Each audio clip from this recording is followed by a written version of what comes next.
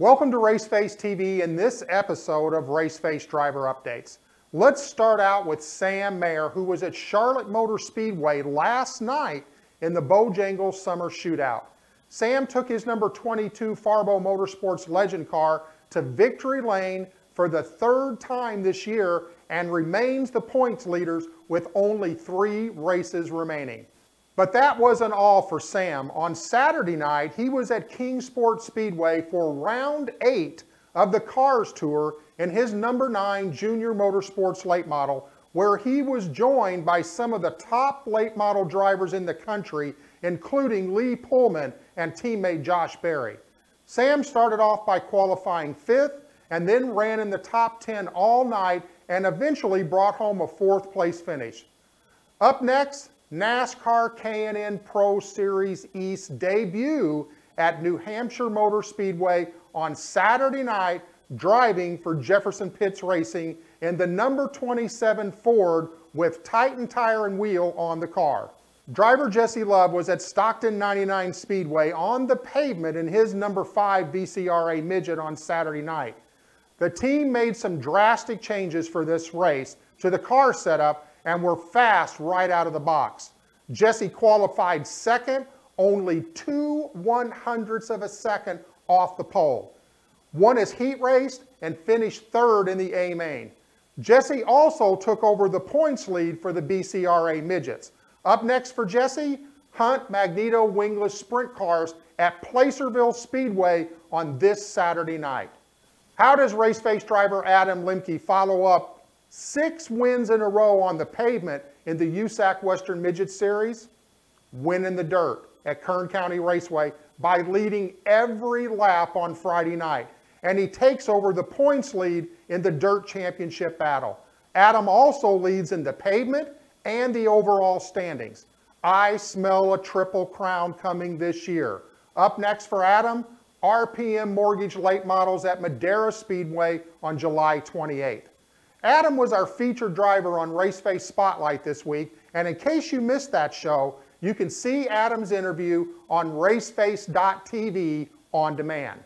Raceface driver Ryan Vargas was at Thompson Speedway in the NASCAR K&N Series East King Cadillac GMC Throwback 100 on Saturday in his number 2 Toyota sporting a Tommy Ellis throwback paint scheme. Ryan qualified 13th and struggled with the car most of the day, but was able to finish with another top 10. Ryan said after the race, "Not at all the weekend that we had hoped for here in Thompson. Can't help but be a little disappointed, but we'll keep on working at it. We were still able to hold on to 5th in the points, and we'll move on to the next weekend at New Hampshire Motor Speedway, where I will run on my first 1-mile track." Anthony Alfredo was also at Thompson Speedway in his number 40 Silver Bullet throwback paint scheme. Now that is one cool paint job. There's a little story behind this paint scheme. When Sterling Marlin ran the Silver Bullet in the Cup Series, that car was built in the same shop that now is the home of MDM Motorsports that fields the number 40 car for Anthony. The car unloaded and it not only looked cool, but it was fast. They qualified 4th and ran as high as 3rd in the race before the handling went away late and they ended up in 6th place. Anthony is 4th in points heading into New Hampshire Motor Speedway this weekend. Let's now talk a little ARCA racing, where we find Sheldon Creed at Elko Speedway in the Sioux Chief PowerPex 250. Sheldon, who is one of the hottest drivers in all of racing with 11 top 4 finishes, including 3 wins in only 12 starts. The number 28 United Rentals Toyota qualified 6th and had an up and down day before they lost a rear end gear on lap 194, ending his day in 15th position. Sheldon holds on to a 185 points lead over his teammate Zane Smith heading to Berlin Raceway this weekend. Let's now check in with our Raceface Next drivers. The Red Army was at the Eastern Grands in Greenville, Illinois, where Justice Sokol brought home a 3rd place finish in both Heavy Honda and Heavy World Formula and 4th place finishes in heavy animal and heavy 160.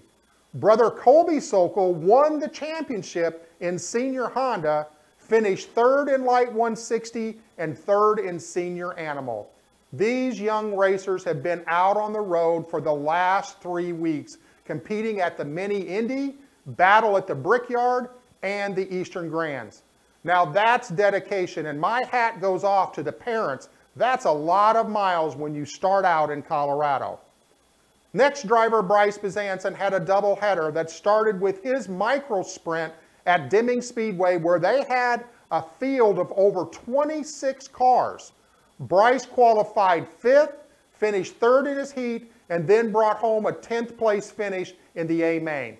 Now let's move to Saturday night at South Sound Speedway and the Legend car, where he finished 3rd in his heat and 8th in the main. The team struggled with speed but felt confident that they will get it figured out by this weekend. The team will compete in the Clay Cup Nationals at Deming Speedway in a 3-day event starting on the 19th. Now, race-face driver Joe Delento was off last weekend, but that did not keep him away from the track, as he went to Elko Speedway to cheer on Sheldon Creed and also got the chance to meet driver development expert Lauren Ranier. Well, that's it for this weekend's driver updates. As you can see, there's a lot of racing going on, and that's not going to change this week. If you've not had a chance to check out raceface.tv, make sure to do so. You can catch up with any shows that you might have missed.